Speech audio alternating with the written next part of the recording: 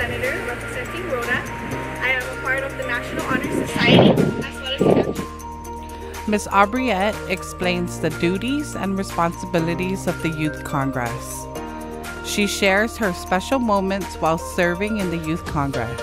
In the 18th year of my Youth Congress, I am currently the Vice Speaker, and what I do is I help all my peers. We bring up concerns to our higher ups. We draft up bills and resolutions to help our community as a whole. There are many cherishable memories during my term. However, the most cherishable moment that I can remember is when all the representatives and senators came down to Rota and we all painted a mural at the youth center. It was really nice because everyone came together.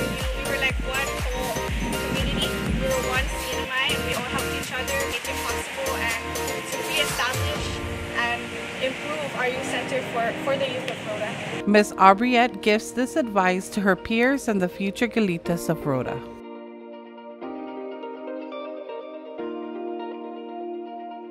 My advice for the future Gilitas of today is to respect our women and to appreciate them with everything that you have, because without our women we wouldn't be here today. They shape us into better people and they help us, they guide us and they help us every day of our lives. I would like to make a shout out to my mom, Aubry Manglona. Mom, thank you for everything that you've done for me. Thank you for being the main woman in my life that supports me and encourages me to take every opportunity that I have. And to our youth of today, I hope that you take every opportunity that is given to you. I hope that you strive to be the best that you can be in your everyday life.